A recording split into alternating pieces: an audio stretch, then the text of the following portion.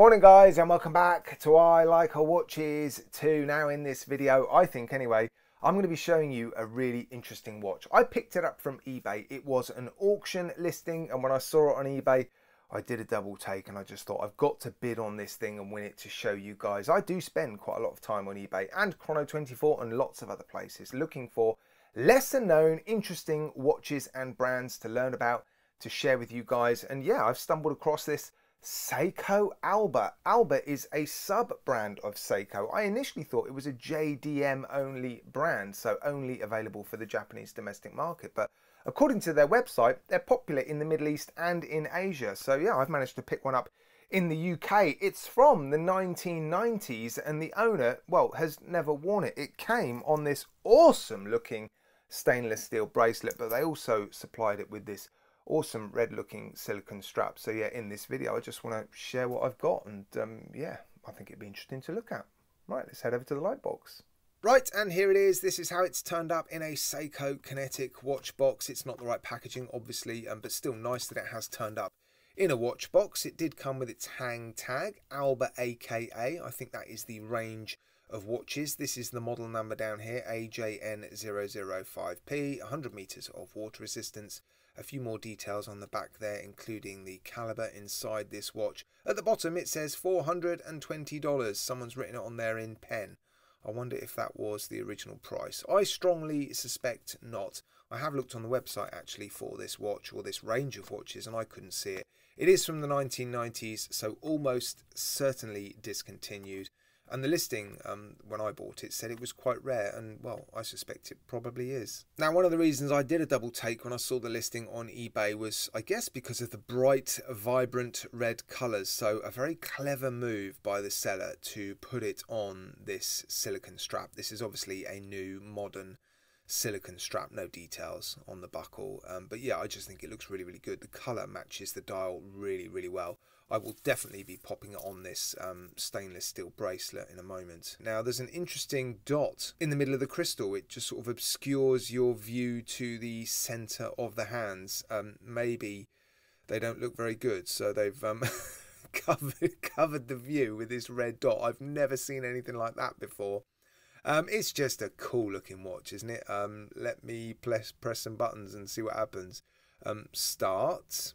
Yeah, that works. Seconds down here, and a sort of sub-seconds dial at the top there. It looks like your minutes at the 9 o'clock. Stop and reset. Yeah, that works nicely. Although the hands look slightly misaligned. I'm pretty sure I saw in the instructions online you can realign those hands, so I might have a go at that. I'm also going to move the time forward because it looks like, yeah, it was in the middle of a date change, so I'm just going to check that works. Let's go once more. Yep, the date change function works nicely. I think it's an interesting looking dial, isn't it? Lots going on. It looks like there's some looms. I'll test that in a minute. These sub dials look like they are countersunk. Really nice colour red in the centre, and a sort of, well, orangey red chapter ring around the outside. Cool square sub dials. What does it say on the dial? AKA chronograph 10 bar Alba. And here's the case back. Yeah, looks pretty good. There are a few scratches on it. Look, I suspect it has spent a little bit of time out of its box. What have we got down here? Water resistant 10 bar stainless steel, V657. What's that? 6080 or 6030 there. Not too many signs of wear or tear on the case. A few little micro scratches, but really not much at all. Interesting bezel as well. There is some brushing underneath. Look at that. And then you've got a couple of high polished facets on top of the bezel. Again, it looks to be in pretty good condition. A few small signs of wear maybe. Yeah, these watches, when they're 20 years old, they do get handled. It may have been sold and resold and passed on from person to person over the years. So although it doesn't look like it spent much time on a wrist, there are going to be a few signs of it being handled, I guess. And here's the bracelet. I think it's pretty much the same story here. A few very light sort of marks and signs of the watch being handled, or maybe even worn, but yeah, not very much at all, I suspect. These elements are quite interesting, aren't they? They look, well, completely untouched, actually. It just looks like the odd little mark on the clasp.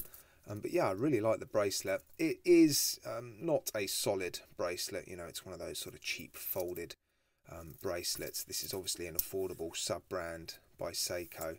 But also, back in the 90s, I suspect this sort of construction was far more common. So yeah, I guess it can be forgiven, but it looks pretty good, doesn't it? I really like these. Right, here it is then on my roughly average 7¼ inch-ish wrist on the silicone strap. I will run through some dimensions, the weight. I'll also test the crystal in a moment, but yeah, I just want to show you this watch on my wrist first. I just think this thing looks really, really cool. Excellent sort of side profile, bit of domage to that crystal, nice distortion as well. Yeah, and the polishing seems pretty good actually. Seems nice and bright, and I think it really, really suits this red silicone strap. I suspect it's a fairly affordable silicone strap, but it definitely does the job. Yeah, very, very cool. But this, I think, is even cooler. This is exactly how the watch would have been sold on this bracelet. Now, I think it's very, very cool, but for some reason, the red strap, I think, just complements the dial that little bit more. And although this bracelet does look very funky, yeah, I think I probably prefer it on the silicone strap, actually. But still, what an awesome little bracelet. Very, very comfortable. It's not too heavy. Yeah, let me run through some of the dimensions now for you guys. Now, I don't think it looks too big, but that might be a bit of an optical illusion with this bezel. So I'm going to measure the bezel now. That is 37mm. And the case is, well, just over 39. So yeah, actually not too bad at all. Thickness, including the crystal, 13.4. Case length is just under 44. And the lug width is 18. On the steel bracelet, it now weighs 104 grams. Now, the crystal, I'll be amazed if it's sapphire crystal, given this is an affordable range of watches by Seiko. Yeah, no reading on the diamond selector too, so that will be, well, either Hardlex or mineral. And there it is with the case back off. Considering this is, well, seemingly a 20-year-old watch, that looks pretty tidy. Some details of the movement there. Japan V657A. A battery change shouldn't be too difficult.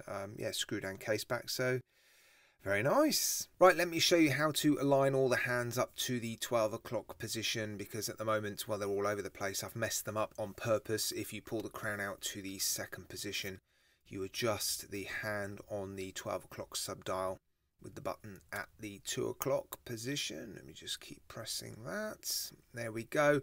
To adjust this one, it's this button, but we also want to realign the minutes hand. So in order to do that, we are going to have to keep our thumb on this button. And as you can see, it is connected to the minutes at the 9 o'clock position.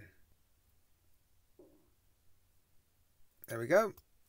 Push the crown back in and all of the hands are pointing in the right direction.